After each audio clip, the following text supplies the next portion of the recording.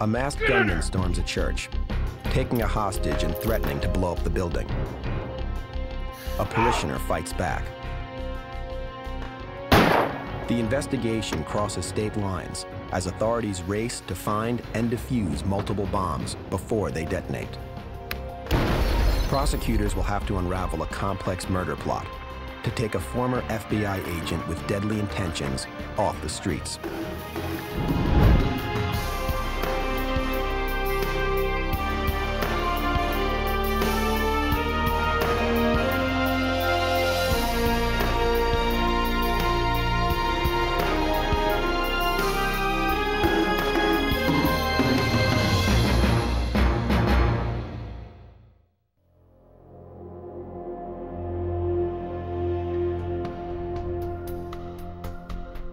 In June 1996, Northern Virginia police engage in an armed standoff following an assault at a church.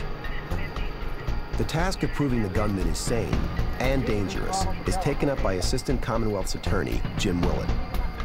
This was an individual who presented a singular and unique threat of safety to the community. This wasn't a crime about someone who was criminally insane. This isn't about somebody who needed help.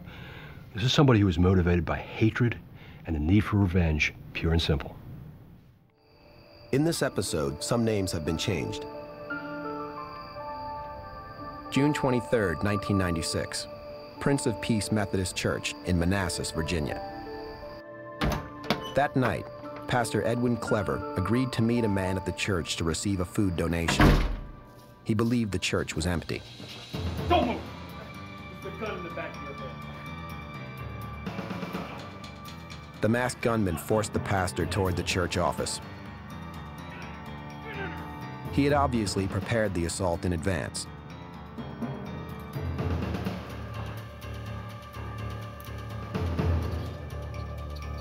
Sit down.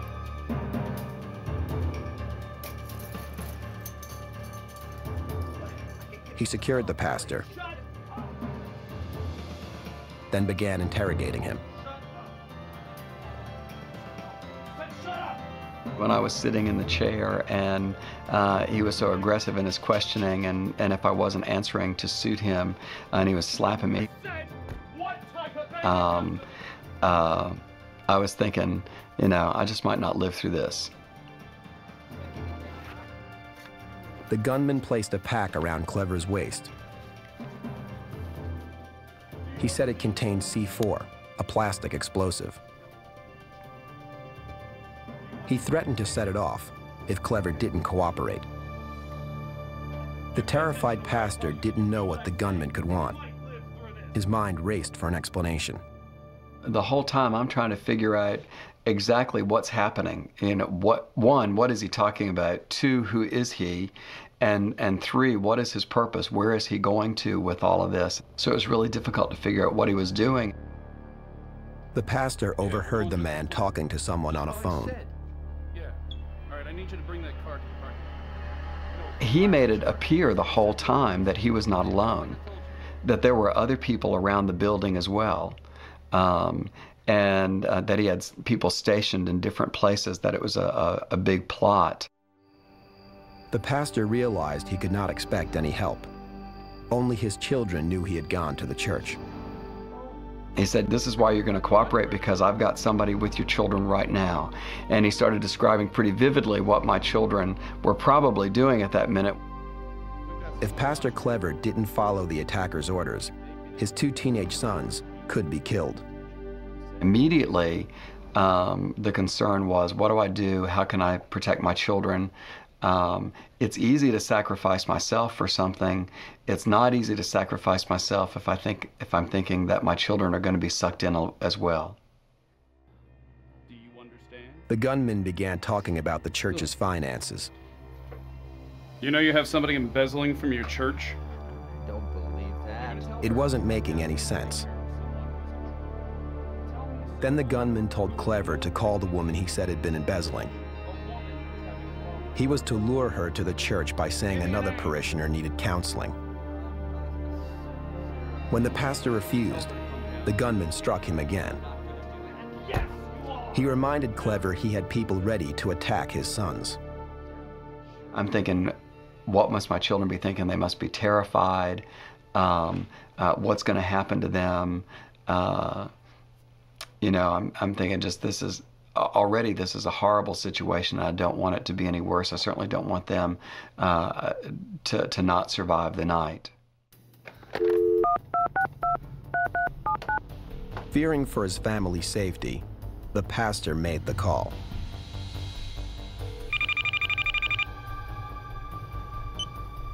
Hello? Hello.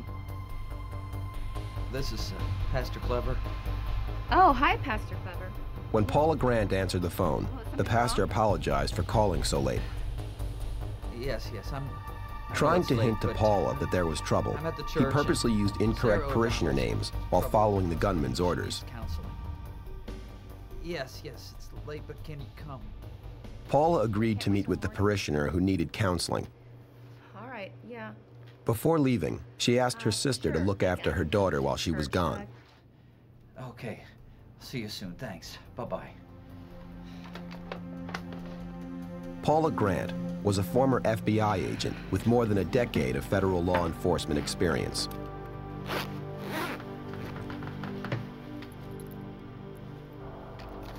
She would go to the church, but she would go armed with a gun and pepper spray. The former agent was now a lieutenant for a local community college police department. The pastor had never called her to the church so late at night. If the pastor was in trouble, she was prepared to help him.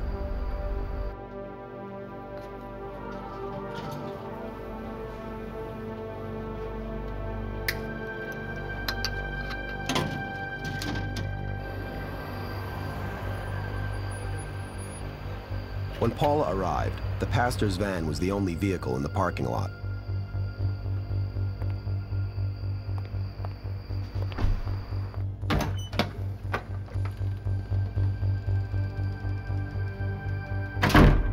Pastor Clever?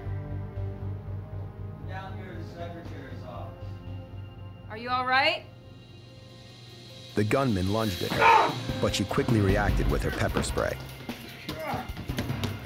Don't fight me on this!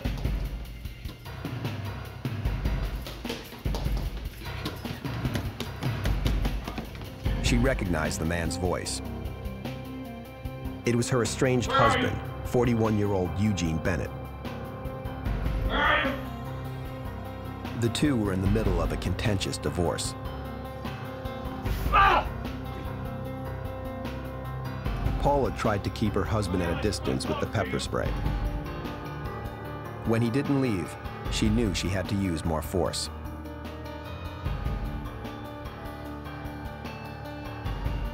Eugene was a former FBI agent too, well-trained in weapons and experienced in high-pressure situations. You're not gonna kill me, Gene. I'm not gonna let you do this. He tried to coax her out of the office, but the former hostage negotiator did not believe he wouldn't hurt her. I think that's an interesting thing. This one piece will make 52 layers. Watch on mobile devices or the big screen. All for free. No subscription required. I'm not coming out. He said he was ready for a shootout. I put C4 around Edwin's waist. He threatened to blow up the building if she didn't come out. Talk to me. Do you have something around your waist? Yes, but I don't know what it is. Paula knew she had to stop Eugene, but he was the father of her two daughters. She fired a shot, but struck the door frame.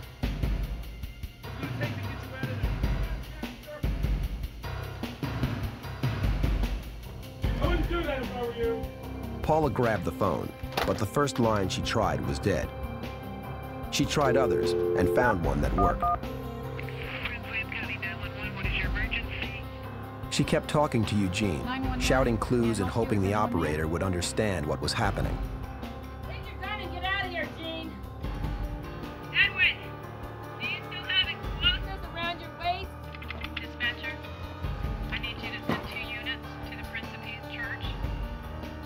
possibly a bomb squad? Prince William County Police Detective Ronald McClellan heard the radio call. I was working the evening shift. A call went out that there was an open phone line at the Methodist Church, and that the dispatcher on the other end could hear a scuffle in the background, something about someone having a gun, that it sounded like a hostage type situation. So patrol units responded. Not knowing where her husband was or what he would do next, Paula did not let her guard down. Edwin, stand up. Let me see the explosives. The pastor needed help. C4 is an extremely powerful explosive. Attack from behind your back. I think so. Carefully. All right, gently lower it to the floor. Can you push it a little further out away from you? Gently. That was scary because I wasn't sure how it would detonate or what would make it detonate or anything else. So that was, but when I got it off and laid it down, there was a certain comfort in, okay, it didn't explode yet. Can you go behind the desk and take cover? There could be some shots fired.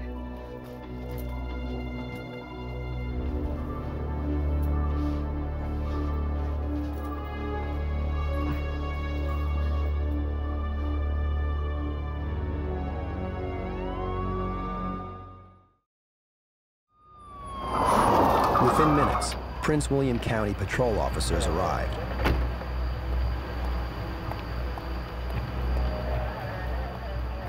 They didn't know how many people were inside or who was armed. Police! This is the police department. Paula feared that her husband was still in the church. She told the operator she'd protect herself if Eugene came to the door. Tell him to say his name. Please identify yourself and walk slowly. 10-4. Ma'am, this is Officer Renaud. Ma'am, this is Officer Renaud. I'm getting ready to come in the doorway now. Coming in real slow. This is me coming in the doorway, ma'am. Ma'am? Following police protocol, she immediately disarmed. Check on the pastor. He's in there. Because of the explosives, they quickly freed the pastor and cleared the building. Officers checked the area. Eugene Bennett was gone. That's what he was putting on, man. What do you have? It looks like a packet. Yeah. When I arrived on the scene, patrol units were already there. They had the church surrounded. Paula explained what happened. While we were interviewing them, dispatcher came over the phone. It was approximately 40 minutes later, saying that they had Eugene Bennett on the telephone, and he was reporting that his wife had fired a shot at him and was trying to blow him up. Eugene Bennett was calling from his house. The detective immediately went there. The special weapons and tactics team was deployed, surrounded the house. Bennett refused to come out. He said his wife had tried to kill him, and he was worried the officers were on her side. We maintained telephone contact with Mr. Bennett, dispatchers, a patrol supervisor, and later a hostage negotiator. Bennett told the negotiator he was hearing voices and that someone inside the house would not let him leave. It says we can't help you. Your voice gone far enough. Mr. Bennett was talking about how his wife was trying to set him up, how she was trying to blow him up. He then would go in and claim that his name was Ed. And then he would talk about how bad Ed was. Bennett didn't trust the police. He demanded they patch the call through to his longtime friend, defense attorney Reed Weingarten. The phone rang, and it was Gene, obviously in desperate trouble. And when I got a picture of what was going on, I was extremely fearful that Gene was going to be killed. I mean, I just didn't have a clue what was going on. And I think the law enforcement officials in the main were trying to be helpful. They were trying to avoid hurting him. as Bennett's attorney and negotiators tried to coax him into surrendering. Investigators at the church continued to process the crime scene. Supervising the process was Prince William County Police Sergeant Robert Zinn. We had the bomb squad respond and do their search, looking for any explosive materials. They're also looking for secondary devices in case there might be like a booby trap or something set like that. So we want to make sure that the scene is safe, so once the crime scene people go in, that they can work fairly freely and do what they need to do. The bomb squad needed to render the C4 safe, but they had no idea how much explosive material was in the pack, or what the trigger was that would set it off. One wrong move could be deadly. In June 1996, police in Prince William County, Virginia, responded to a 911 call from a church. There they found Pastor Edwin Clever, shackled and hooded. Church member Paula Grant had made the call. She said her estranged husband, Eugene Bennett, held the two at gunpoint, threatening them with explosives. There's like 2 out there. A member of the Prince William County Explosives and Ordnance Disposal Squad carefully examined the pack Bennett had placed around the pastor's waist. Bennett claimed it contained a putty-like explosive called C4, which can be triggered to explode when packages are opened.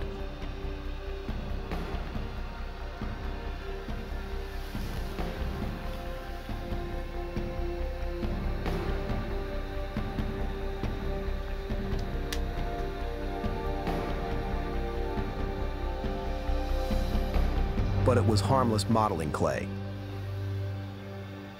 The crime scene was safe. The alleged gunman, Eugene Bennett, had called 911 from his house.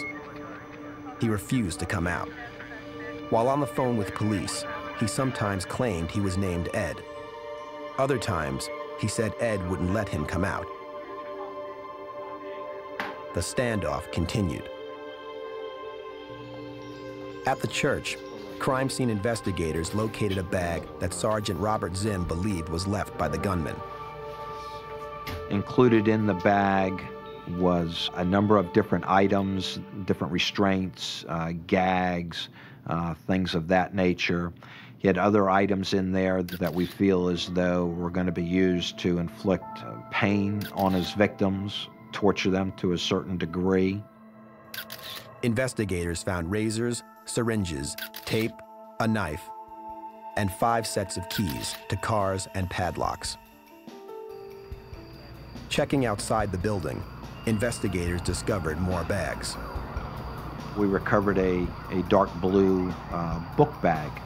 Subsequent examination of that book bag revealed a number of plastic bags in there filled with different types of pieces of carpet, cloth, hair, other materials, along with approximately 2 pounds of an explosive material mixture. Explosives and ordnance disposal personnel decided to destroy the mixture. We felt as though Mr. Bennett was probably going to use that material to help start or fuel a fire to help conceal his crime at the church.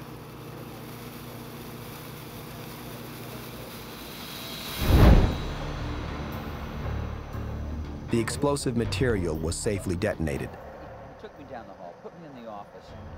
All the remaining evidence was taken to the Prince William County Crime Lab. Hours after the incident, the standoff with Eugene Bennett was still ongoing. At Bennett's request, the negotiator made a conference call to Bennett's friend, attorney Reed Weingarten. Gene was totally paranoid. He was slipping in and out of his other self. He also was fully convinced that his wife had manipulated everything and that she was going to be behind his end. And he fully believed that the law enforcement officials who were surrounding him were at her beck and call.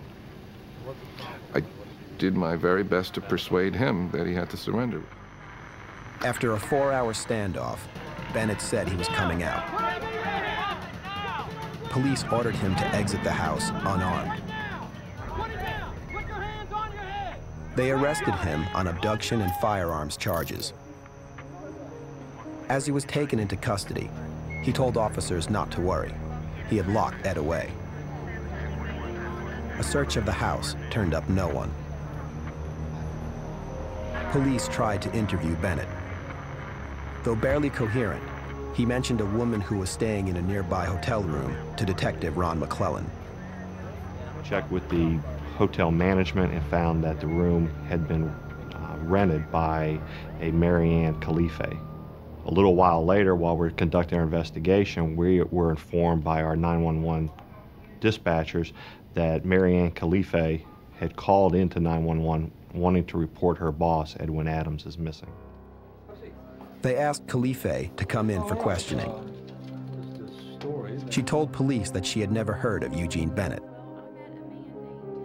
She said she had worked for a man named Edwin Adams, and that Adams had disappeared that day with her gun. She stated that back in February of 1996, she answered an ad in the newspaper where the individual she knew as Edwin Adams had advertised for a private investigator. She contacted Edwin Adams, who later turns out to be Eugene Bennett, and is hired for the job. The case was assigned to prosecutor Jim Willett. She met Mr. Bennett, and he told her that he was in charge of a private investigative agency, that he was going to build a branch of that in Northern Virginia and wanted to recruit individuals who would want to work in that type of capacity with him. Her involvement from there became pretty complex. He told her that he would train her to be a private investigator, and later told her that she would actually be participating in this investigation of a large insurance scam. When he interviewed her, he told her the scam involved a woman named Paula and the minister at the Prince of Peace Church. He had been hired to detail how they did it. As part of their investigation, Bennett had Khalife take out $1 million worth of life insurance on herself. The beneficiaries were the Bennett's 2 children. He told her getting the policy would help them learn how the scam worked. Trusting her new employer, she followed his instructions. First thing he had me do was go by. Bennett also ordered Khalife to buy a specific gun and ammunition. The one I'm looking for is called a notorious. He told her to go to a shooting range to practice. What you're talking about right here. Police believe Bennett planned to shoot Paula and the pastor, linking the murder weapon to Khalife. She said that on the day of the abduction at the church, Bennett took the gun from her. That night, he called her. He instructed her to go to the Reverend's house and set up surveillance there. She was very nervous about that. She was uncomfortable doing that, but she did it. They were in cellular phone contact with one another. This explained the call the pastor overheard. Days before, Marianne and Bennett had left vehicles in West Virginia, Richmond, and Manassas. Parking Mr. Bennett's vehicle in the city of Manassas may give him another escape route if he needed it. The Ford Contour that was in the city of Richmond was clearly his attempt to set up an alibi, because he rented the vehicle in Richmond, and he also obtained a hotel room in the city of Richmond. Part of his plan appears to have been that he was going to have Marianne Khalife drive to West Virginia after this incident. Her leaving the state would look like interstate flight after the murders. Investigators believe Bennett planned to kill Khalife in West Virginia and collect her insurance through his children. Weeks earlier, Bennett asked Khalife to go undercover. Prosecutor Jim Willett believed he knew why. And he had her contact his wife because ultimately he wanted people to be able to place them together, to associate them with one another for other criminal purposes. By photographing the encounter, he would have evidence of the 2 women together. Eugene Bennett was going to make this look like a love triangle.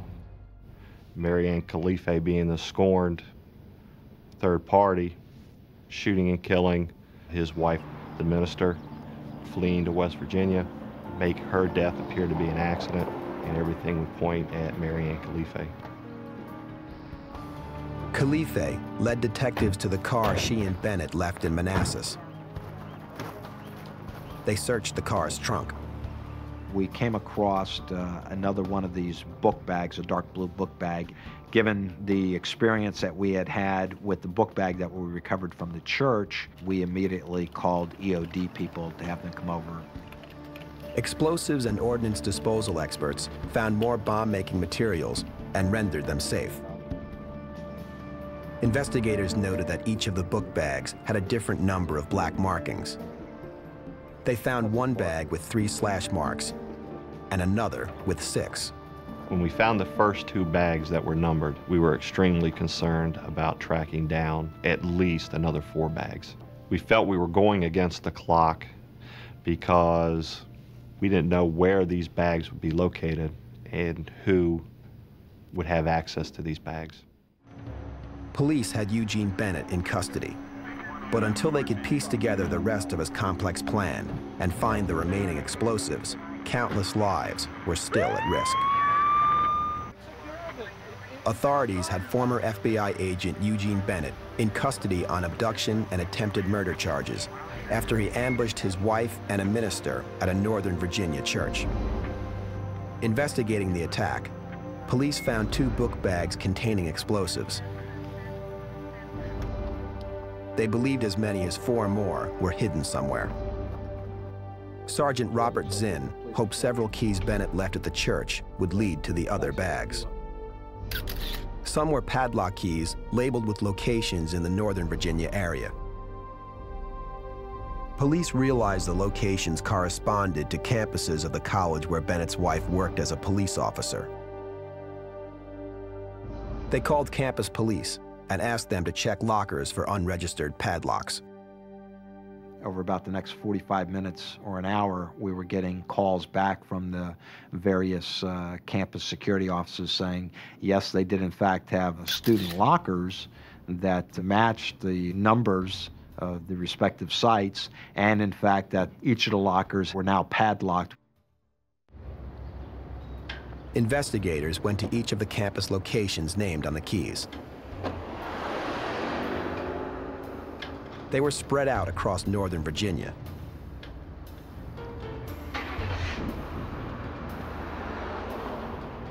They had to find the missing bags and defuse any bombs they might contain. Dozens of innocent people could be in danger. At the Woodbridge campus, they found the locker and checked the key. It fit.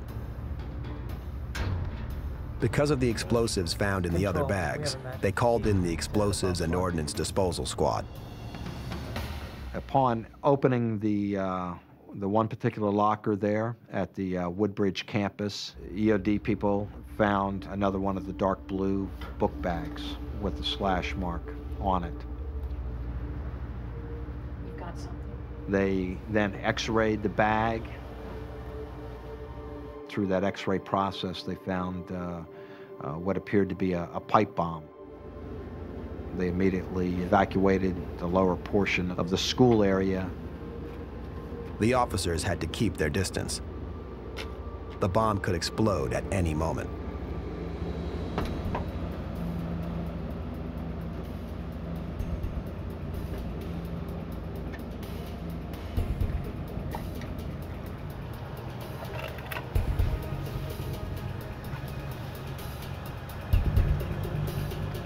After removing the device, EOD personnel were going to undertake a render safe procedure that they use customarily with pipe bombs.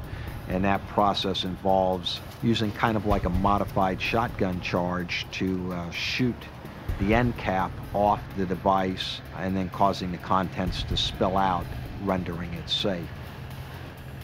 The small charge should have simply knocked the end off the pipe. Fire 3, 2, 1, detonate. Instead, the bomb exploded. No one was injured, but it was clear to Commonwealth's attorney Paul Ebert that the device was built to kill. This bomb blew all the windows out of the college. That particular bomb, he had put nails, fish hooks on, and those nails and fish hooks stuck in the walls, which shows how dangerous that bomb could have been had it exploded in proximity to any human. The pipe bomb was an improvised anti-personnel device.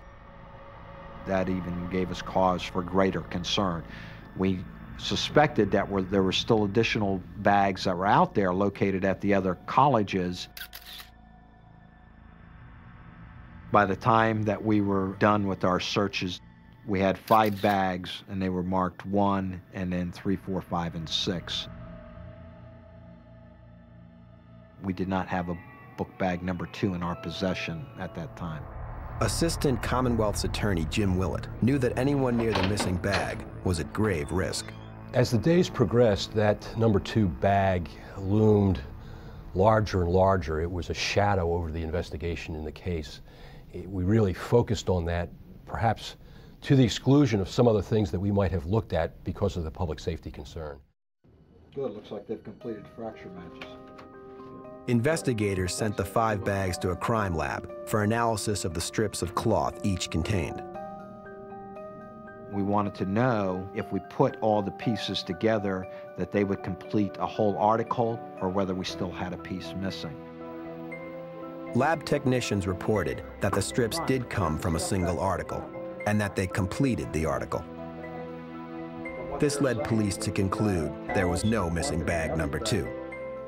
For whatever reason, perhaps an attempt to mislead us, Mr. Bennett had just omitted bag number 2 from the series of bags that he had constructed. The Commonwealth's attorneys assigned to the case looked into the Bennett's past to determine a motive for Eugene's murder plot. The Bennetts met in 1982 and married while working for the FBI in Atlanta. In 1986, they transferred to the FBI's Washington, D.C. field office. She became involved in his plan to defraud the FBI through false moving expenses. After that, their marriage started falling apart. As their relationship began to dissolve and she developed an extramarital relationship with another woman, and this became known to Mr. Bennett, and eventually they separated, divorce papers were filed, and she went to the FBI to confess the fraud that they had been involved in. A few days before she was to testify at Eugene's 1993 fraud trial, Paula went to his house to pick up their daughters. When she entered the garage, he came at her with a stun gun. She was attacked by Mr. Bennett, who subdued her, bound her in a way very reminiscent of how he was able to take the Reverend and subdue him. Bennett held his wife captive for 2 days.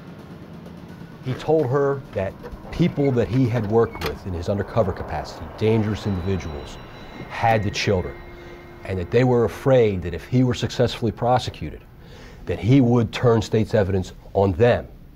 And so he had to be acquitted of this case so that the children would be safe. And the only way to do that would be for her to recant. At the 1993 fraud trial, Paula changed her story, but the judge learned why and sentenced Bennett to a year in prison. With Bennett now charged with attempted murder, prosecutors prepared their case. They knew what Bennett's defense would be.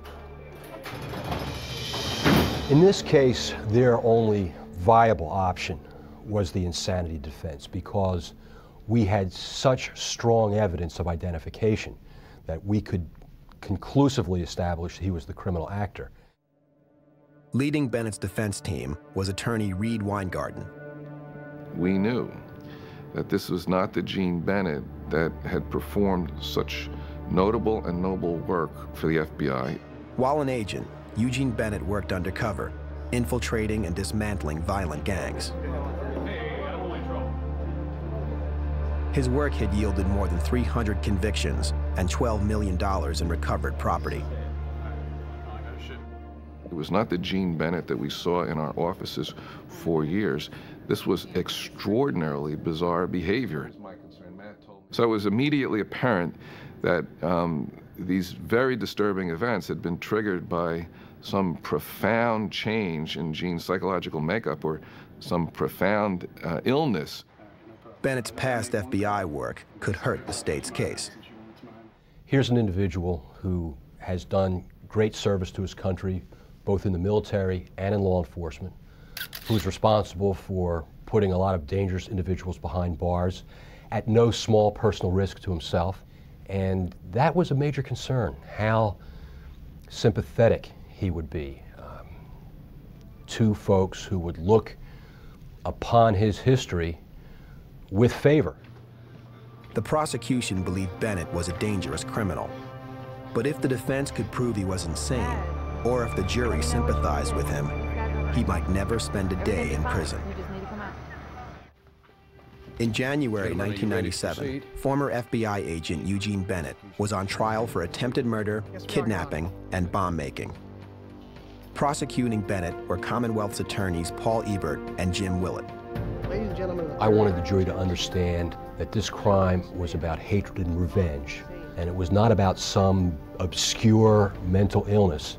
This case is about one thing, and that is whether the defense can establish that he crossed the line to legal insanity when he, and then we went into the description of the case, planned this, executed that, recruited Mary Ann, made up evidence kits, made bombs, planted bombs, lured the Reverend. The jury would have to find that he did all of these things in a disassociative state over a period lasting from February through June. And it just wasn't something that we thought the jury was going to buy, but of course you can't take anything for granted in a jury trial. The defense team, led by Reed Weingarten, argued that their client suffered from a dissociative mental disorder. The message was this: you have a man who had a highly distinguished career in the military and in law enforcement. You have a man here who was ruthlessly efficient in the work that he did as a federal agent. Juxtaposed with that, you have this ludicrous cartoon of some undercover operation. The only conclusion you can come to is that this man, during this aberrant behavior, was deeply disturbed, and that disturbance was consistent with the insanity defense. prosecution calls The first witness in the prosecution's case was Edwin Clever, the pastor of Prince of Peace Methodist Church. Our purpose was to let the jury see, at the very beginning, an innocent bystander, if you will, someone who was caught up and ensnared by the defendant through no fault of his own, and traumatized and victimized by him for his own selfish gains. And he was a compelling witness. To the ladies and gentlemen of the jury. Clever recounted how he was subdued and terrorized at the church. I was forced down the hallway into the offices where I was placed in handcuffs and shackles, and a bag was placed over my head. During the ordeal, he heard the gunman talking on the phone to someone who was watching his family. Bennett knew every detail about what Clever's sons had done that night and where they were at that moment. We were able, through his testimony, to illustrate from the very beginning, give the jury just a little bit of a taste of the scope of the planning that went into this thing, because of the surveillance at his house, because of the phone calls, because it was obvious that Mr. Bennett had spent an awful lot of time preparing devices, the plastic around the waist, the bag over the head, the restraints, that this was not something that he thought up shortly before he began the crime. This was something that took place over a period of time. On cross-examination, the defense had few questions for Clever. Our prevailing theme with the pastor was to get him off the stand as quickly as possible. There was no way that we were going to discredit him. As horrible as the evening was, as scary as it was, I mean, thank goodness he wasn't hurt. The state called Paula Grant, Eugene's ex-wife and the target of the alleged murder scheme. January 13th. Their divorce was finalized 2 weeks before the trial. She testified that their marriage began to fall apart after they moved to Northern Virginia. Paula had an affair with another woman. When Eugene found out, he was outraged. Did you tell him that you wanted to move out? No. Why not? Because I was afraid of the reaction that he would have. Paula told the court about the 1993 incident when Eugene abducted her to stop her from testifying in the fraud case. As the prosecution was concerned, we handled her involvement in the fraud straight on. We told the jury about it from the very beginning.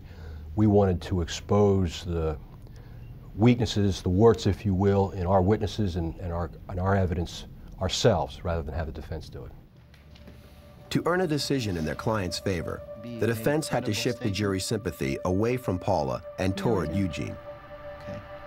What we attempted to show was that she had succeeded in manipulating the situation. She had this open lesbian relationship, and on top of that, she was doing everything she possibly could to take Gene's beloved daughters from him. And I was hopeful that would cause some sympathy with the jury for Gene. The state next called Marianne Khalife to the stand. He was going to train She testified that Bennett tricked her into helping him set up his attack. Yes. We would not have had as clear a picture without Ms. Khalifa's input as we did with it. She gave us, I think, most importantly, evidence of how long he planned this and how much precision went into the execution of the crimes itself, which went a long way to defeating the insanity defense, because it was quite clear that despite the bizarre nature of his thinking, it was very clearly executed at all stages. During cross-examination, the defense questioned Khalife about the tasks Bennett assigned her. Miss Khalife. They wanted to point out that he exhibited bizarre behavior, hoping this would help their insanity plea. The things he said to you did not make sense to you. Yes, there were times that things did not seem right. No more The prosecution rested. Now it was the defense's turn to present its case to the jury. The defense tried to support Bennett's insanity plea by calling an expert in criminal psychology. And graduated with honors from... He basically said in layman's terms, Gene just broke up into pieces. The stress, the fear of losing his children, the destruction of his ego caused by the breakup of his marriage and the particular circumstances attendant thereto, led to Gene splitting up. Dr. Bishop. The prosecution questioned the thoroughness of the doctor's assessment. Mr. Bennett had told him that the day this offense occurred, he received a distressing, troubling phone call from his little girl. "Mommy's going to move away. She's going to take us away from you," he told the doctor. She was in tears. She was scared. He didn't know how to rescue her from this situation. The doctor said this phone call triggered Bennett's dissociative episode. So if, of course, you verify... The prosecutor asked the doctor if he had spoken to Bennett's daughter to confirm the conversation. No. I said, "Well, you mean you didn't talk to her?" I knew he hadn't because I had asked her, had he talked to you? "Well, no." I said, "Well, doctor, I have spoken with her, and I can tell you that that phone call did not take place. Would you like me to ask the court for a recess? She's in my office now. You can go down and interview her and see if this will change your opinion." "No, I don't want to do that." And in my view, I think that hurt the defense of insanity, because here was a chance for them to gain some independent, objective corroboration for the central things that Mr. Bennett had told his doctor that formed the basis of his opinion, and they didn't do it. The defense had to counter the damage done by the prosecution's cross. They introduced as evidence tapes of Bennett's conversations with police during the 4-hour standoff on the night of the abduction. We introduced them because we thought they would be helpful for the jury to have a clear picture of his state of mind on the night in question. I'll never forget the evening. I remember my reaction to the tapes in real time. I was stunned. I concluded something was profoundly wrong, and I was hopeful the tapes would have a similar impact on the jury. The prosecution objected, asking for a bench conference. They wanted the tapes thrown out. Clearly, Mr. Bennett on the tape was genuinely afraid, and that came through. That was genuine. There were tears on the tape. There was hysteria on the tape. There was paranoia on the tape. And it gave a side to Mr. Bennett that the jury would not have otherwise been exposed to. Well, I'm going to overrule the objection at the present time and allow the tape to be played. The state worried that after hearing the 911 tapes, the jury might side with the defense and find Bennett not guilty by reason of insanity. In the abduction and attempted murder trial of Eugene Bennett, the jury was about to hear a tape of a 911 call Bennett made after the attack at the church. He had made the call from his house as police tried to get him to come out. On the tape, jurors heard Bennett referring to himself as an alter ego named Ed. Ed says we can't talk anymore. Okay, who is Ed? Ed just called. That's terrible. This is Ed. Okay. I'm in charge. You got that? Prosecutors wanted the tape thrown out, arguing it served as testimony that could not be cross-examined. When it was allowed, it helped support the defense claim that Bennett had multiple personalities. But prosecutor Jim Willett felt it revealed that Bennett only acted insane. It hurt the defense because he would shift in and out. He would forget to pretend. You know, during the course of this 3 or 4 hour tape, you know, he would forget who he was or who he was supposed to be and then respond to the name Gene. And we were able to point those things out, that here were these unintended moments of rationality that he didn't want us to see, but they're there and you can't ignore them. In the rebuttal phase of the trial, Commonwealth's attorney Paul Ebert called a clinical psychologist to clarify dissociative disorders for the jury. He was able to explain what a true multiple personality is and why in this case it didn't fit the norm for such a mental disorder. The prosecutor questioned Dr. Evan Stewart Nelson about the nature of alter egos. When people are in their alters, they may engage in behavior that seems very organized for that time. But it would be really implausible for someone to carry out an organized scheme aiming towards some larger goal down the road across multiple periods of time.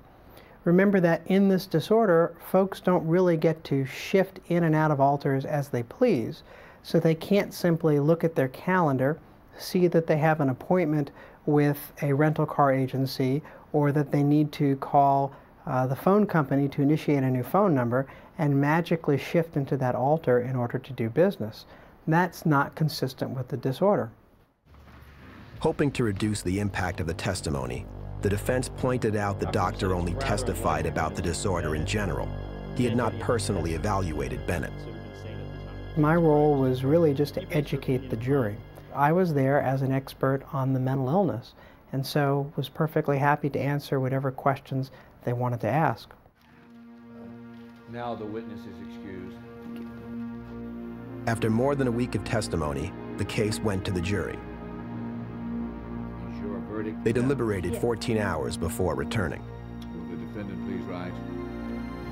On February 11th, 1997, they found Eugene Bennett guilty of all 9 felony charges against him, including attempted murder. The jury recommended a total of 61 years in prison. Bailiff, will you please remove the defendant from the courtroom? Citing Bennett's FBI record, the judge reduced the sentence to 23 years.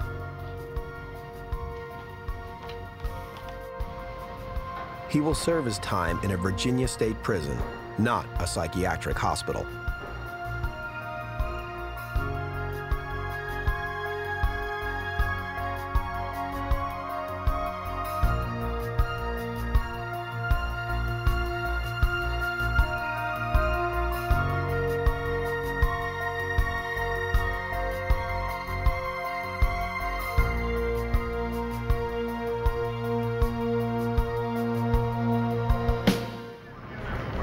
2 bodies are found in a California desert community. The murders are more brutal than any the town has ever seen. Investigators follow clues that lead to one of the country's most respected military institutions. Once the killer is identified, prosecutors battle in court for years, trying to stop him from walking away from a vicious crime, a free man.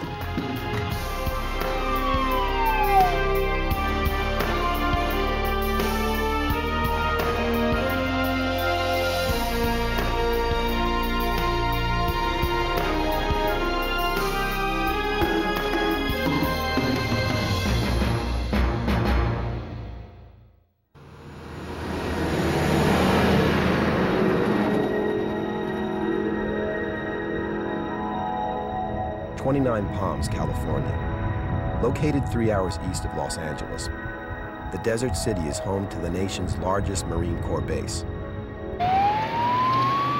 When tragedy strikes 29 Palms, investigators struggle to find the person responsible for a crime that shocked veteran prosecutor Gary Bailey. It was just an outrage that 2 young girls, that could be anyone's daughters, were just viciously mutilated. It was just a senseless act of violence that needed to be brought to justice. At 7:40 on the evening of August 2nd, 1991, after completing a 24-hour work detail at 29 Palms Marine Base, Anthony Whitcomb and a friend returned to Whitcomb's apartment. The door was open. Mary! The living room was in disarray. His girlfriend, Mary Gonzalez, did not appear to be home. She didn't respond to his calls.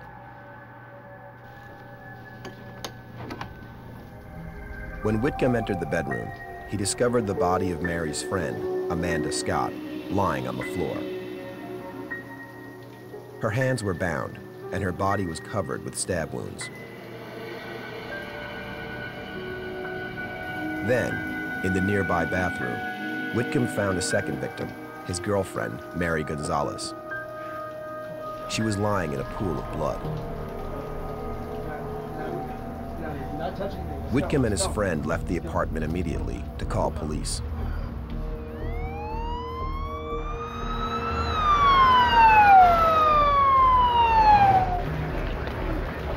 When officers arrived, they cordoned off the area. They called in homicide detectives and crime scene technicians. Among those responding was San Bernardino Sheriff's Detective Scott Franks. What we normally do at the crime scene is we make entry to actually see what we have there. And then we start from the beginning, which would be the front door, and we work our way from the door through the crime scene. That way we don't disturb anything or contaminate any evidence that may be inside. To document the evidence, crime scene technicians began photographing the area. The horrific nature of the crime pointed toward an especially disturbed killer. It was obvious that whoever did this acted in an act of rage. It was just a terrible crime scene. Also inspecting the scene was San Bernardino homicide detective Tom Neely. There were 2 female deceased inside. Both of them were nude. They both had multiple stab wounds, and at least one of them had been bound. The condition of the bodies suggested the victims had been dead at least 8 hours.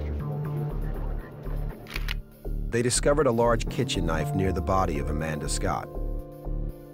The knife contained traces of blood.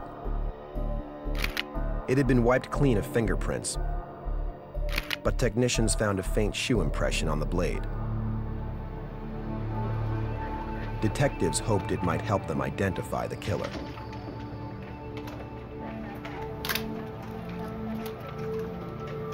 Throughout the apartment, crime scene technicians dusted for latent fingerprints. They recovered several from the stereo. need a picture of this. Investigators saw signs of a recent party. Pad here. They noticed a scorecard with the initials TD and PD written on it. If there had been a party earlier that evening, it would complicate the investigation. We definitely want to get They could have dozens of fingerprints to process, and police would have to identify everyone who was inside the apartment. In the bedroom, technicians pointed out a bloody handprint above the body of Amanda Scott. Okay, and I'll take. Judging from the size of the print, detectives believed it was left by an adult male, possibly the killer. As many as you can get. The bloody palm print was almost like a stroke of good luck. This is a tremendous piece of evidence. The task we had at hand was making sure that we could satisfactorily recover that print and make an identification from it. To advise them on handling the evidence, investigators called in Deputy District Attorney Linda Root. The bloody handprint was very clearly a full handprint of someone with rather large hands. And at that time, they weren't sure whether they should process it by, of course, lifting prints from that wall, or whether they should actually cut the wall. At that time, I made the decision to cut out the wall. Technicians removed the portion of the bedroom wall that contained the handprint. In the controlled environment of the lab, they could try to determine whose blood it was and compare the print to those of any suspects developed later.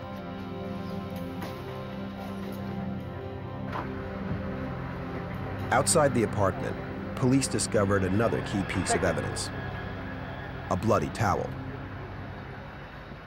Though it was likely the towel contained the blood of both victims, detectives knew it might also contain DNA evidence from the killer. I felt that the case was going to depend very greatly on the kind of physical evidence that was being gathered at the scene. And there was an incredible amount of physical evidence in terms of shoe prints, belongings, the weapon itself. So that my feeling was that we were going to be dealing with complicated issues of forensic evidence. To determine what happened, forensic specialists needed to match each item of evidence to someone who had been at the crime scene. Yes, sir. Anthony Whitcomb, Mary Gonzalez's boyfriend, told detectives that he spent the last 24 hours on duty at the Marine Corps base. He said he saw Mary earlier the day before, but did not see her again until he discovered the bodies. His alibi checked out. Investigators took statements from everyone at the scene. We primarily just interviewed all the people that were in the apartment complex. We interviewed family members that showed up there to eliminate any problems. We took them all to the Sheriff's Department in 29 Palms to interview them there. At the station, they spoke to a neighbor of Gonzalez who claimed he saw both victims early on the morning of the murders. I was not at the party. What time did you get there? Around 3 a.m., he stopped by the apartment where Mary and Amanda were staying. When he arrived, they were playing cards with two men he had never met. Based on what the different neighbors said in the interviews, we knew that there was a black male, and he went by the name of Trent. There was also a friend of Mary's who was named Preston. That was really all we had to work with initially. Detectives now had two first names matching the initials found on the scorecard. Though the neighbor did not know either of the men's last names, he did provide detectives with a key piece of information. The neighbor said he and Preston left the apartment at the same time, shortly after 3 a.m. He noticed a car in front of the building. a white Ford Escort with Georgia plates and a Marine Corps decal displayed in the window.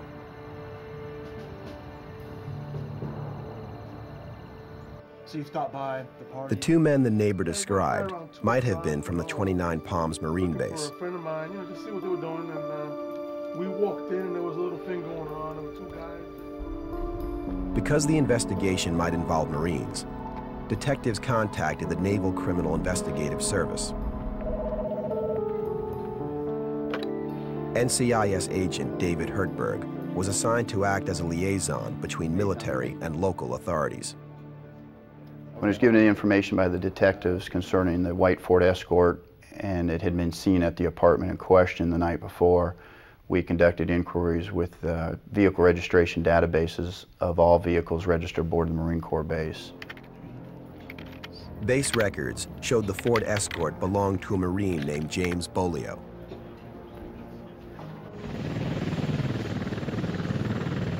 Bolio was not on base, and a friend said another Marine, a man named Trent Dearborn, often borrowed the car.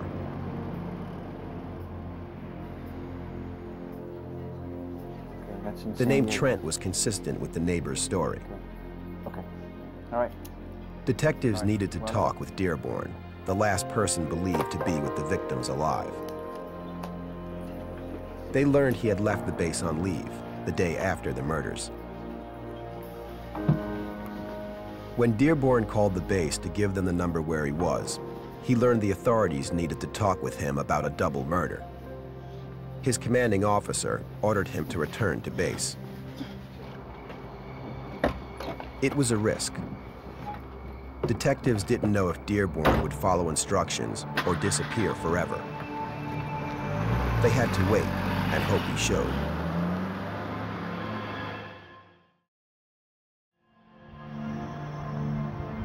The next morning, Dearborn arrived at the sheriff's office. Detectives questioned him about the morning of the murders. Do you know what you're here to talk to us about? Trenton told us that he had been driving the vehicle that evening. He stopped by Mary's apartment sometime around 2:30 in the morning. He knew Mary from previous occasions. He knew her boyfriend. Had a couple drinks and some stuff. Dearborn said that he and another Marine had gone to play cards with Mary and Amanda. His friend's name was Preston Driscoll.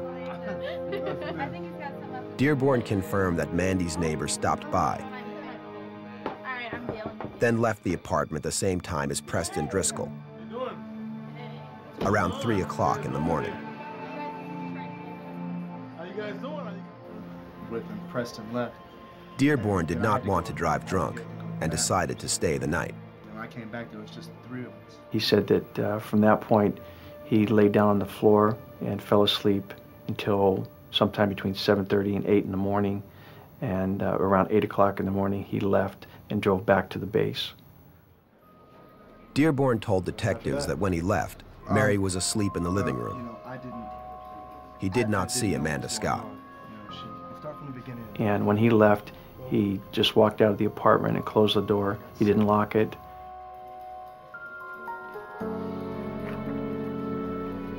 Detectives had found a viable suspect.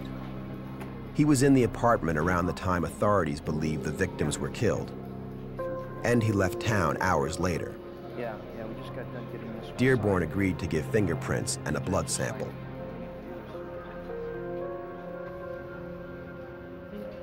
Those were later submitted to the crime lab and compared with the bloody palm print on the wall, with other prints that were recovered inside the apartment, and the blood was compared to blood found at the scene.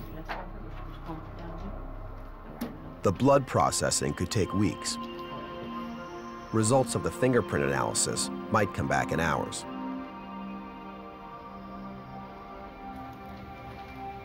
While forensics experts analyzed the evidence, detectives searched Dearborn's barracks. During the course of the search warrant, we were keying on the clothing that he was wearing the night he was at Mary's apartment. So we did in fact find that clothing and subsequently turned it over to the crime lab, and had it checked for physical evidence for blood, hair, fibers. Some of the items had what appeared to be dried blood on them.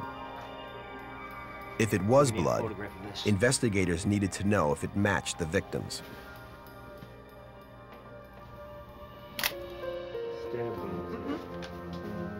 At the autopsy, a medical examiner confirmed that each victim died from multiple stab wounds. Counting the entrance wounds, he also made a compelling discovery. The victims were each stabbed exactly 33 times. Though examiners were unable to determine if rape had occurred, testing revealed the presence of seminal fluid. These samples could be critical in the identification and prosecution of the killer. Lab tests showed the stain on Trent Dearborn's clothes was not blood. After comparing Dearborn's prints to the handprint from the crime scene, examiners reported their findings. There was no match. The handprint wasn't Dearborn's, and he had been fully cooperative. Police released him, believing he was not the killer. It meant a vicious murderer was still out there. In a 29 Palms, California apartment, Amanda Scott and Mary Gonzalez were found brutally stabbed to death. Police had eliminated their only suspect. Hoping to shake free a new lead, detectives visited a friend of Gonzalez who lived nearby at the time of the murders. Police had been told she had information regarding a possible suspect, but was afraid to come forward.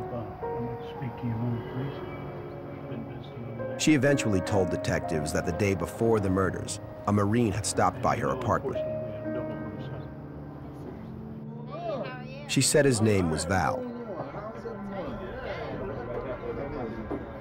One of the victims, Amanda Scott, was in the apartment at the time.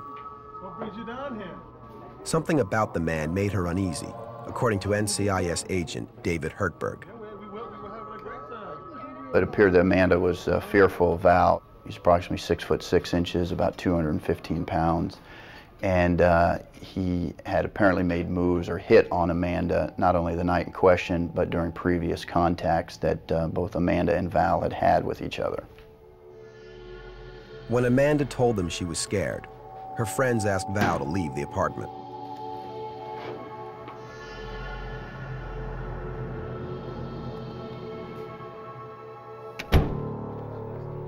Detectives now shifted their focus to identifying the man known as Val. Agent Hertberg knew someone who fit the description given by Amanda's friend. The name of Valentine Underwood immediately came to my knowledge as somebody who I knew from a previous criminal investigation, as well as the fact that he and I played on the same recreational basketball team within the city of 29 Palms.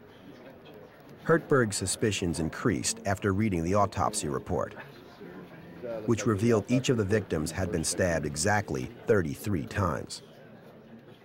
I had information from my time when I played on the same basketball team with Underwood that he wore the number 33 on his jersey during the course of all of our basketball games.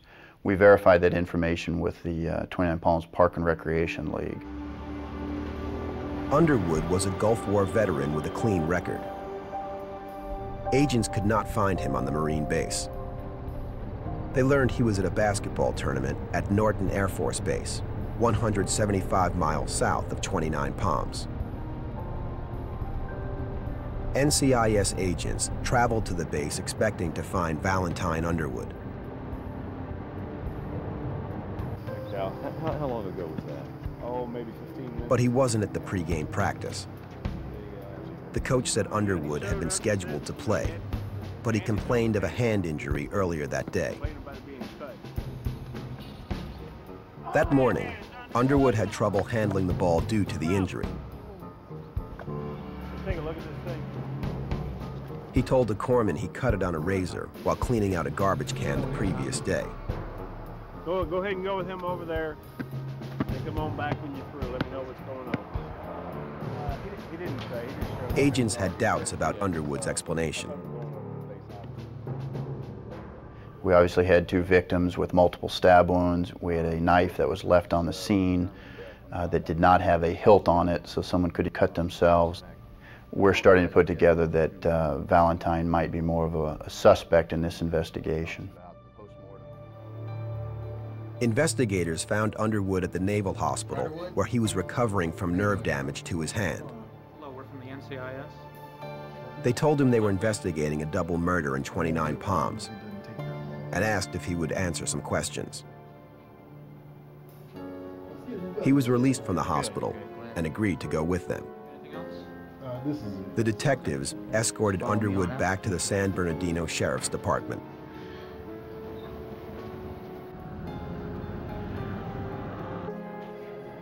Before being interviewed, Underwood agreed to give fingerprints and a blood sample.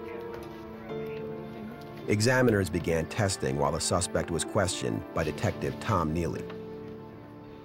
We had a lot of information about him going into the interview. We knew that he knew at least one of the girls. We knew that he'd been to the girls' apartment on previous occasions. Essentially, the strategy we had was to go in and sit down with him and find out if he'd tell us the truth. They also needed to lock him into a timeline for his actions the night of August 1st and the morning of August 2nd, when the murders occurred. Never seen her before? He said that on the 1st, he met a woman in a club and slept at her house that night.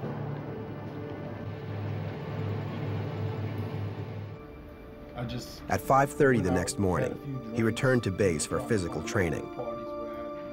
Around 8 o'clock, he went back to the house where he slept. At 9:15, he withdrew some cash from an automated teller machine, then visited some friends in Amanda and Mary's apartment complex. He said he stayed there for a short period of time and then ended up walking back out to the main street where he ran across a female that he used to date, and that female gave him a ride back to the base. That was at 10 a.m. So he had a very long, drawn-out explanation of what he did, a lot of details. Knowing the blood work could take weeks or even months, examiners focused on the latent print evidence. They had to get an answer to detectives quickly.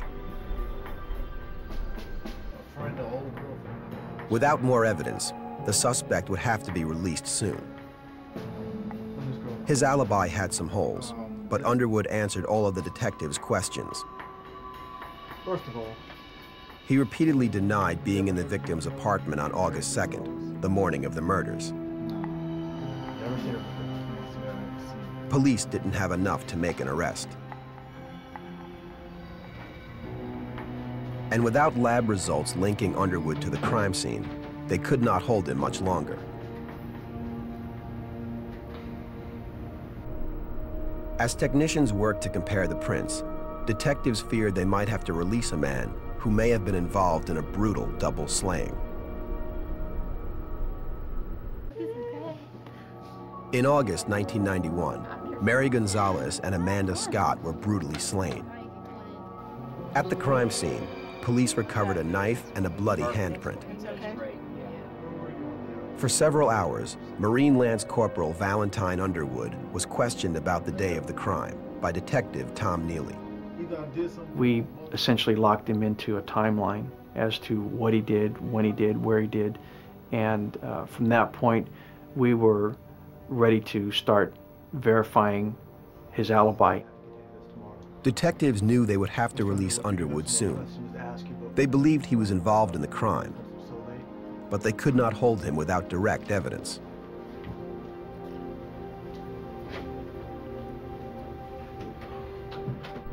To find that evidence, forensic specialists worked during the interview.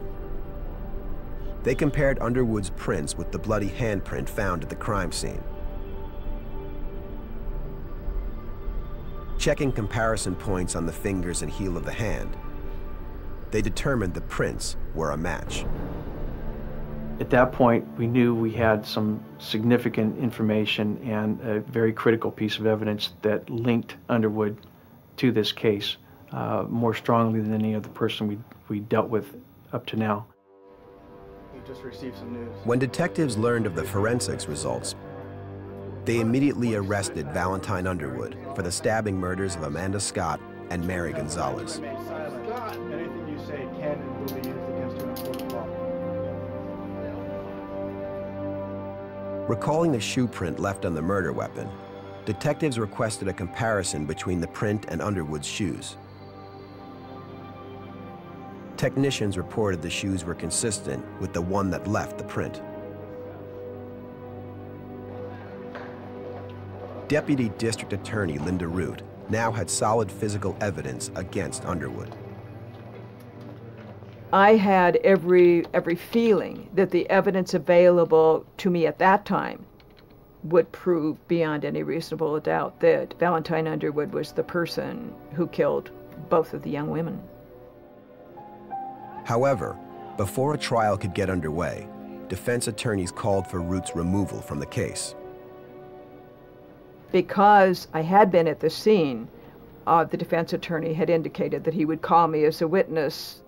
So basically they brought a motion, what we call a recusal, which means motion to have the district attorney's office removed from the case or me personally removed from the case. The move showed the defense was ready to battle for their client. The defense attorney at the time is certainly an attorney who leaves no stone unturned and leaves no tactic unexplored. The state did not want to get mired in pretrial motions. The case was reassigned to San Bernardino Deputy District Attorney Gary Bailey. Mrs. Root felt that the best thing for the case was for her to recuse herself and let some other deputy district attorney try the case. So that's exactly what happened. 2 months later, DNA experts completed their tests. The results showed that the semen that was found in the victims was Underwood's. That particular evidence showed that the chance of it being someone else's semen was 1 in 3 million. So that was very powerful evidence for us. Bailey was ready to begin the trial of Valentine Underwood. But in a lengthy pretrial battle, Underwood's defense attorney fought hard to have the case dismissed. He filed more than 20 motions, almost every motion known to man. He attacked every piece of evidence that we had. He challenged the venue or the location that the trial was going to be in. He moved to suppress the actual physical evidence that we had in the case. The fingerprints, the blood, the semen that was recovered. He attacked and tried to suppress the statements that Underwood gave to the detectives. The defense's delay tactics kept the case tied up for 6 years. But Bailey fought every motion. All I could do was just react to whatever he did. And that's typically what happens in a criminal trial. The defense counsels control the case prior to trial. Once the trial starts, that's when we begin taking control of the case. To get the case before a jury, the prosecutor could not give up. He knew the evidence could survive the delay, but worried about witnesses. Where the time had the adverse effect was our witnesses, a lot of the witnesses that were Marines were getting out of the service. They were going back home, and we were now going to have to do out-of-state subpoenas. From a logistics standpoint, it was just a nightmare. Naval Criminal Investigative Service agent David Hertberg used federal resources to keep track of the witnesses. We also worked throughout the entire 6.5-year process of the court proceedings with the Sheriff's Department and the District Attorney's Office in coordinating the location of possible witnesses for individuals who had gotten out of the Marine Corps and had left the 29 Palms area. We conducted a number of interviews, inquiries, investigative steps throughout the country. With each passing year, it grew more difficult to maintain contact with witnesses. Prosecutors also feared the witnesses' memories were fading. Without reliable witness testimony, they might not be able to present a successful case, and Valentine Underwood would be released. In August 1991, the murders of Amanda Scott and Mary Gonzalez shocked the desert community of 29 Palms, California. Investigators believe Marine Lance Corporal Valentine Underwood was the killer. But for years, Underwood's defense team worked to get the case dismissed through pretrial motions.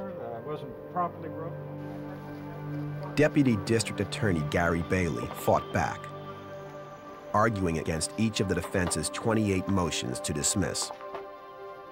This was the first case that I had ever had that had so many motions attached to it. Of course, my obligation is to respond to each and every one of them, whether they're meritorious or not. We knew we were going to win the majority of the motions because we felt they were just delaying in nature. But nevertheless, we still had to have a hearing, we still had to call witnesses, we still had to arrange for those witnesses to be present, and that took a tremendous amount of time. The prosecutor's endurance paid off. After more than 6 years, the defense exhausted their motions. And a judge ordered the trial to begin on October 14, 1997. In his opening, the prosecutor explained what he believed the evidence would prove happened on the morning of the murders.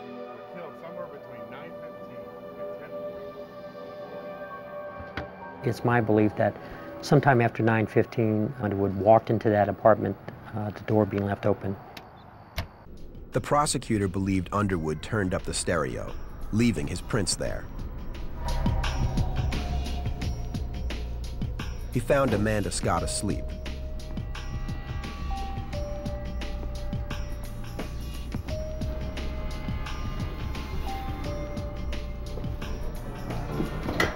When she ran, he followed and subdued her. I believe that he bound Amanda Scott and silenced her. That was evidenced by her hands were bound behind her with a telephone cord, and there was a garment around her neck. I then believe that Mr. Underwood confronted Mary Gonzalez in the bathroom. There was blood all over the bathroom area. I believe that he then raped and killed Mary Gonzalez. And then I believe he walked over to Amanda Scott again. I believe he then raped Amanda Scott, and after he was finished, I believe he stabbed her 33 times. I think that's the best explanation for the evidence, the forensic evidence that we found in the case. You also hear evidence that the defendant... The defense chose to withhold its opening statement until the state rested. Free to continue, the prosecutor needed to explain the timeline of events the day of the crime, stating that the murders took place between 9:15 and 10:45 on the morning of August 2nd. I knew timelines were going to be important in the case. So what we did is we called witnesses that would establish the timelines of the victims themselves. Yes, I did. The prosecution called Trent Dearborn, one of the last people known to have seen the victims alive. Can you tell us what you did on the night of August the 1st, 1991? I borrowed a friend's car and went out to 29 Palms. The prosecution wanted the jury to see Dearborn as an honest, believable witness, I can see anybody that I knew. knowing that the defense would later attempt to blame him for the murders. Did you kill Amanda Scott or Mary Gonzalez? No, sir, I didn't. During cross-examination, Dearborn admitted to being alone with the victims at the apartment that morning. Did you check into the base? It was roughly 8 o'clock in the morning. And you did sign in? No, sir. The defense pointed out his alibi could not be corroborated, suggesting he had something to do with the murders. It's been a while since I was in the service, but everything's changed. Yes, sir, it has. Thank you. Next, the prosecution wanted the jury to hear about the strange similarity in the wounds of each victim. They called the medical examiner to testify. Did you come to a conclusion as to the number of stab wounds that you observed to the body of Amanda Scott? Yes, it came to a total of 33. He said Mary Gonzalez suffered exactly the same number of wounds. The medical examiner stated that such consistency in the number of wounds in two victims is highly unusual. The particular kind of knife that... The prosecution then focused on the murder weapon. Be consistent with that kind of wound? Yes, this knife is certainly consistent. He testified that the butcher knife found in between the two victims was exactly the type of instrument that caused those particular wounds. The medical examiner testified that the stab wounds showed signs of extreme force. With this type of knife. Using a prop knife, he demonstrated how such forceful strikes would have penetrated through the victims' bodies. It was a left-handed. The significance of that was that we believe the killer injured himself with the murder weapon because when the knife went through Mary Gonzalez, it stuck in the floor, and we believe the hilt of the knife went into Mr. Underwood's hand. Losing the grip and sliding down. The prosecution then showed jurors a photograph of Valentine Underwood's injured hand. We found him. They, of course, would try to show that possibly it could have been caused by some other instrument other than that particular butcher knife. He allowed for that possibility, but he testified that if it wasn't that knife, it was one very, very similar to it. The defense and the state then battled over the significance of the 33 stab wounds. Now, regarding the hand... They also tried to impeach the actual number of stab wounds that he found, indicating that possibly one could be 34 and one could be 33. He was pretty adamant that each of the girls were stabbed 33 times. Mr. Herbert. To explain the link between the number 33 and the defendant, the prosecution called NCIS agent David Hertberg, who had played basketball with Underwood on a recreation league before the killings. He had wore the number 33 on his jersey for all of our basketball games between late April and I believe into early June. It was considered the possibility that the number 33 was significant in some manner to Valentine Underwood, which might have led as a premeditated act when he committed the murder and inflicted 33 stab wounds to both victims. The prosecution then called Sarah Brame to the stand. As part of his alibi, Underwood claimed he was with Brame hours before the murders. So hope you got it. I do. The prosecutor asked about that night. She testified that after she met Mr. Underwood in a bar, they danced, they had drinks together. Later on, I asked him if he wanted to come back to my apartment for some more drinks. She took him to her apartment out in the 29 Palms area. Ooh, that was close. That was really no cigar. Drink up. I don't get, all right. Her girlfriend and her girlfriend's boyfriend had retired for the evening and gone to bed. She testified that she was playing quarters with Mr. Underwood in the kitchen. Yeah, drink that thing. I drank it. She then testified that he made some advances towards her. When she refused Underwood's advances, he became enraged, grabbing her and holding a knife to her neck. Me like that?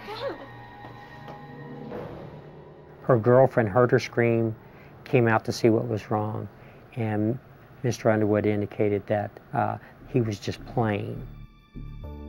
Since the incident occurred hours before the murders, the prosecutor asked about Underwood's hands, which he claimed he injured the day before. Did you ever see him bleeding from his hands, or did you see bandages while he was playing quarters with you? No, I did not. Then, the defense attorney questioned Brame about the time she spent with Underwood after he pulled the knife. And other than that, all your contact with him, would you say he has been a gentleman in your mind? Yes, I would have said, I'd say that he was a perfect gentleman up until that point. In fact, you felt so comfortable with him that you left the house with him. Isn't that right? Yes, I did. And in fact, you felt so comfortable after the incident that you stayed around and talked to him for an hour or so and drank more beer. Yes, we did. I can't remember if we dozed off and drank a little more. I don't really remember. Court, thank you for your testimony. You may step down. The prosecution then called experts to testify about DNA evidence, That is the towel. introducing the blood found on a towel at the crime scene. What results did you come up with? The DNA expert testified that blood samples extracted from the towel matched the blood sample from Valentine Underwood. The jury also heard the DNA expert testify about examinations of the seminal fluid retrieved from the victims. It was obvious that this was a sexual assault case. In proving sexual assault cases, we used blood serology testing. And really all that does is tell you whether or not a person is included or excluded as a possible donor. The expert told the jury that Underwood could not be excluded, and the chance of the fluid coming from anyone else was 1 in 3 million. You can't tell how the sperm was deposited. Underwood's attorney asked if DNA tests could prove the victims had been raped. That means that you can't tell whether it was voluntary sex, rape, or either. That's correct. Sir, for your testimony. Since the defense hadn't denied the DNA was Underwood's, the state believed they would try to explain its presence during their case.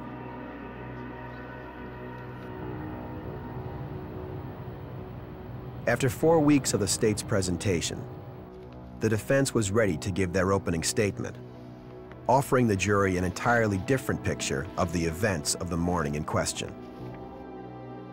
My client will be asked to testify regarding his statement to the officers.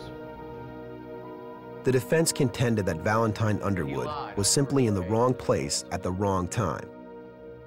He will then go through his testimony. They claimed that he discovered the victims in the apartment, and after trying to help them, he ran because he was afraid. His fear. He did not kill those girls. You swear to tell the truth, the whole truth, and nothing but the truth, so help you God. To support their claims, the defense called the Gulf War veteran to the stand. They began by explaining his hand injury. Yes, I was on cleaning duty. I was cleaning out a trash can, had my hand in there. So as I was coming out, I felt something hit my hand. It didn't really hurt at first, but as I pulled it out and I looked, I had a razor edged and angled out of my hand. Underwood's attorney reintroduced the photo of the defendant's hand, explaining the injury was consistent with a razor wound. Doing his duty, working on the base. The defense then asked Underwood about his relationship with Amanda Scott and Mary Gonzalez. Have you ever dated Mary? We spent time together, yeah. We dated, we spent a lot of time together. In a surprising change to his story, Underwood now claimed that he knew both of the girls, testifying that he was even involved in an intimate relationship with Mary Gonzalez. Underwood's attorney then had to counter the powerful DNA evidence that linked his client to the crime scene and the victims. The attorney asked about the night before the murders. Did you talk to Mary? Yes, I had went by there actually. She told me to come in, so I came in, we started talking, started playing and joking like we normally do. His story changed dramatically, according to prosecutor Gary Bailey. Mr. Underwood then testified that it was earlier in the evening when he was over at the victim's apartment. He had consensual sexual intercourse with both of the victims. And next thing I remember, Amanda came in. Mm-hmm. And after Amanda came in, what happened? She sat down, we struck up a little conversation. She started telling me about how she remembered me from a party that I had attended. Did you have sex with her? Yes, sir. Yes, I did. His testimony was a blow to the state's DNA evidence. The jury knew he had sexual relations with the victim. So from that perspective, the DNA evidence wasn't that compelling. Underwood then testified that he returned to the victim's apartment the following morning. Mary! Amanda!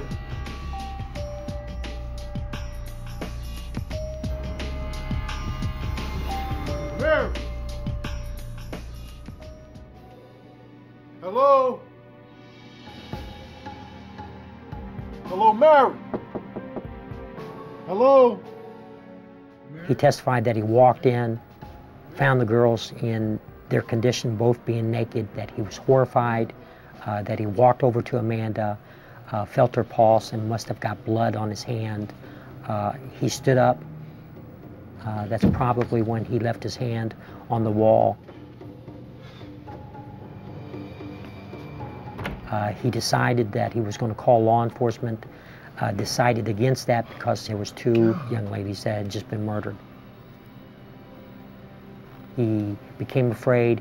He wiped off his hands on something. He left the apartment and went back to the base. Underwood's version of events accounted for all the evidence the state had presented. If the prosecution could not refute his story, an accused killer would likely go free. In 1997, Valentine Underwood stood trial for the murders of Mary Gonzalez and Amanda Scott. His testimony had severely damaged the state's case. Next, the prosecutor would try to use Underwood's own words against him. Reading from Underwood's original statement taken by detectives, Prosecutor Gary Bailey asked the defendant about each fact, returning to the timeline of events already established. We were going to counter the defense's theory of the case by showing that Mr. Underwood could not be believed. The state reviewed Underwood's testimony regarding his injured hand, pointing out he had given police several different versions of how he cut it. The first one was that he was cleaning the latrine and cut it on a trash can. His second version was that he had actually received the cut while involved in a traffic accident. And his third version was that he received the cut on his hand while slamming a basketball on the goal. Of course, these 3 separate versions were inconsistent, and they just bolstered the prosecution's case that everything that came out of this man's mouth was a lie. Again, remembering his interview with homicide detectives, where he told 3.5 hours of lies, of not knowing these girls, not being there.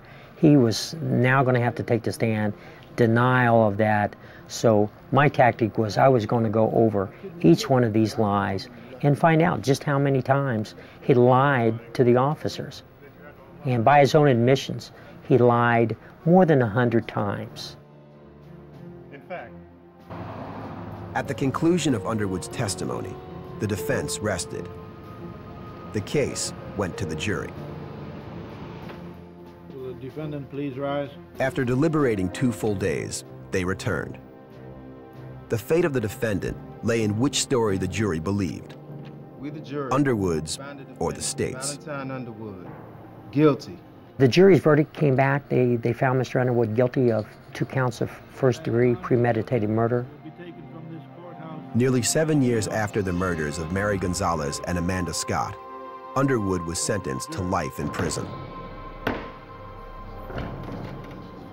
I think, first of all, it was important to give the victims' families some closure, to let them know that the person that did that to their little girls had finally been brought to justice. And secondly, to prevent this evil man from ever doing something like this again. Valentine Underwood will never be eligible for parole.